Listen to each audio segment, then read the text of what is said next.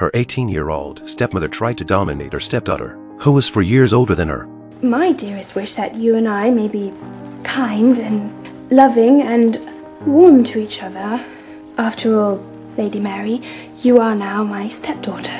Mary observed her younger stepmother's frivolous gestures. She didn't think her stepmother had any of the dignity of a queen, so she didn't know how to honor her. Queen Catherine offered Mary an invitation to come to the palace more often, but Mary declined and left with a curtsy. She didn't give a damn about the frivolous queen. When it came time for the Christmas festivities, Catherine once again approached Mary with great enthusiasm, but Mary only smiled a little and then thanked the king for her gifts, which made Catherine roll her eyes. However, Henry, who is in a joyful mood, does not realize Catherine's displeasure at the moment. To emphasize his kindness, Henry invited his ex-wife, Anne of Cleves, to the palace for Christmas.